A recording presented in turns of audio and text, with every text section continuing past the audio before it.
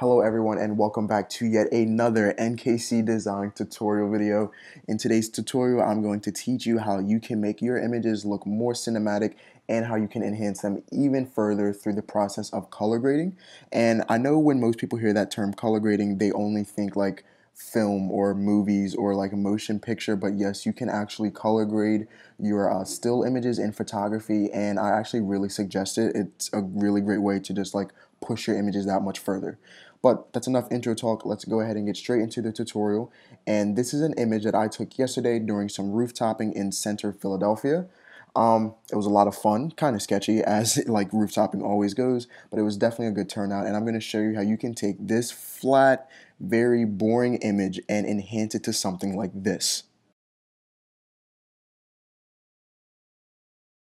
So as you just saw in that image, the blues in my jeans and the blues like in the sky, their hue was more teal, and like the oranges in my like the orange color in my boots and the orange in like the buildings were more saturated and almost like towards like a like orange red color. And that's the exact look I'm going to try and like show you guys how to get today.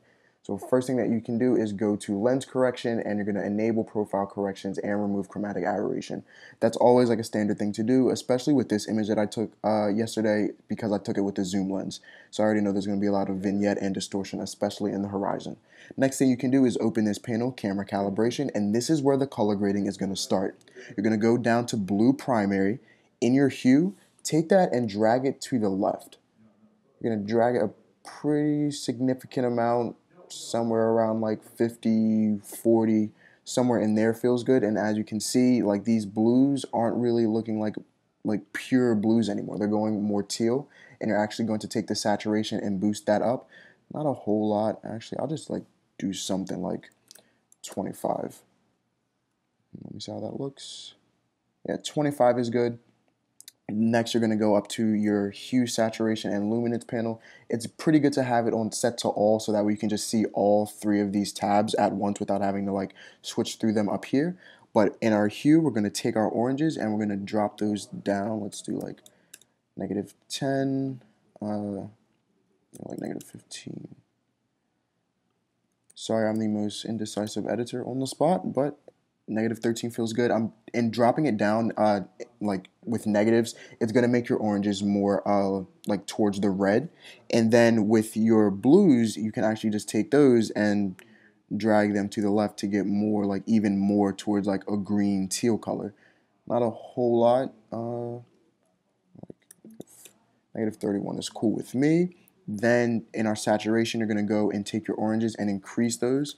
Let's like do 50.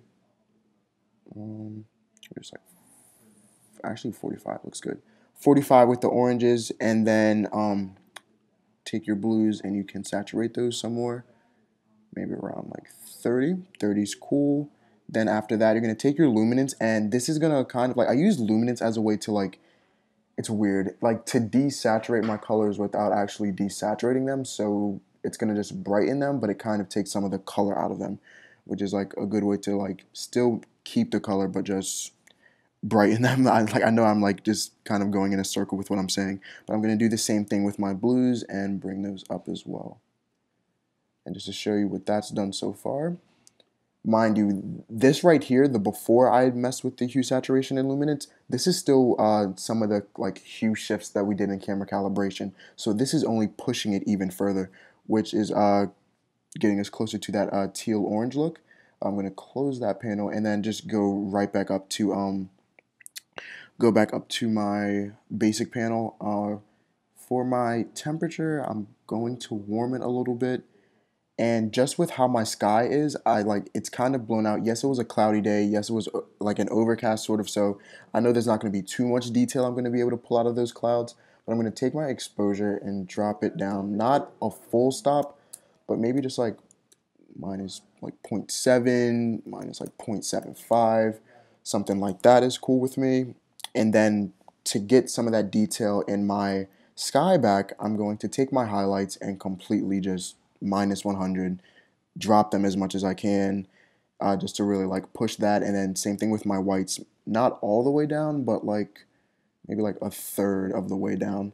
And then I'm going to take my shadows and actually boost those up, and then drop my blacks to about like halfway there.